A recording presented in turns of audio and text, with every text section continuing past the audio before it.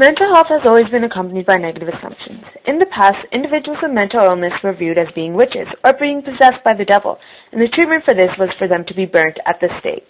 As history progressed, the insane were deemed unfit to live amongst the normal people of society, and they were thus put into asylums in complete isolation from the rest of society. In such asylums, they lived in inhumane conditions. A prime example of such an asylum is the Bethlehem Asylum of London, which is also called Bedlam. Bedlam began admitting mentally ill patients from the 1300s onwards. Conditions in this hospital were as horrible as they could get. People were chained to the walls, they were put in straitjackets and left in their own filth for years and years. In the 1800s, people used to be able to pass by the asylum and pay a penny to catch a glimpse of these insane people. As you can see, the layout of Bethlehem was very linear and very compartmentalized. Each area was separated, and more emphasis was given to convenience for those working there rather than as to what would work for the care of these people. These inhumane conditions were not only existing in Europe, but they were also existent in North America. In North America, the psychiatric asylums bared a very close resemblance to those in Europe, such as the one in Bethlehem. As you can see, these hospitals were also created with a very linear layout. During this time period, in the 1800s, early 1900s, manuals were created as to how exactly a mental institution should be created. These mental institutions in North America had the dark hallways that were signature of mental asylums at the time, tiny, dark rooms, inhumane conditions. Psychiatric architecture manuals described the typical and most effective layout of a mental asylum to be as follows. They stated that a mental asylum should be isolated from society. They said that a mental asylum should be surrounded by at least 100 acres of land, and within this land is the only place where patients would be allowed to move about.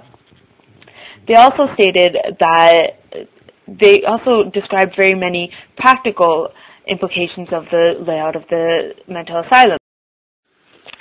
They said that the asylum should be more elevated compared to everything else in order to ensure proper drainage. They also showed how the fire escape should look in a mental asylum, and as you can see, again, things are very compartmentalized, very linear. The windows, as they described, should have bars on top of them, and they should not be very big, grand windows. They also described how the water pipes should be organized. They stated that the water pipes serving the same area of the institution should be arranged together, and they should pass from the cellar all the way up to the attic to allow easy access for repairs.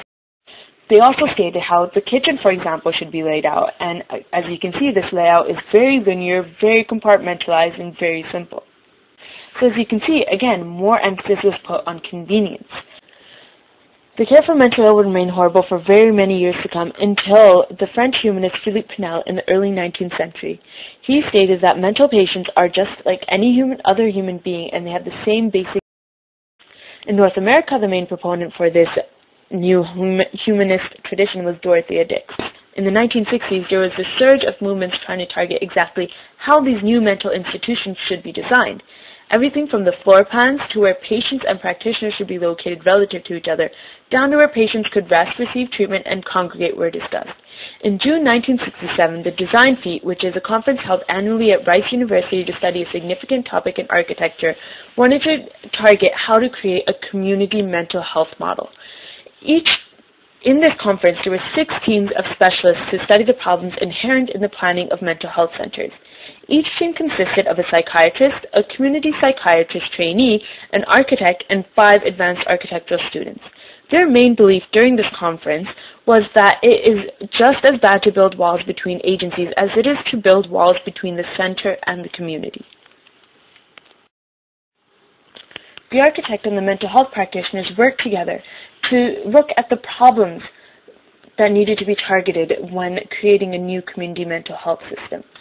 What they did was they tried to create a community model, a model where patients and the community could interact, where patient care was intertwined with community living. They also tried to create models where the care of patients would not involve them being confined to little rooms. They try to incorporate activities such as table tennis for both the practitioners as well as the patients. They try to get the patients outdoors. They wanted to create a new model that would target not only the actual treatment but also community living for mental health patients.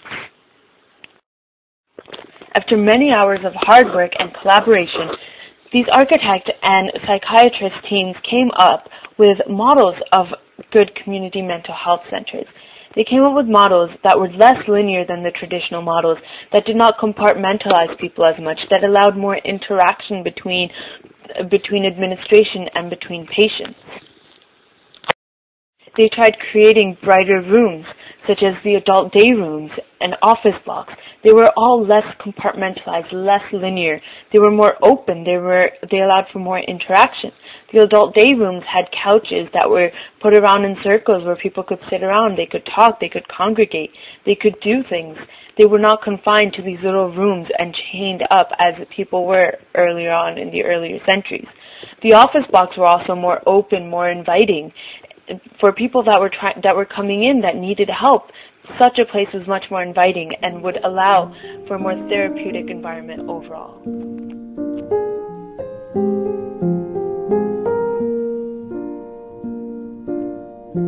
All around me are familiar faces, worn out places, worn out faces, bright and early for their daily races, going nowhere, going nowhere. Their tears are filling up their glasses, no expression, no expression. Hide my head, I wanna drown my sorrow. No tomorrow, no tomorrow.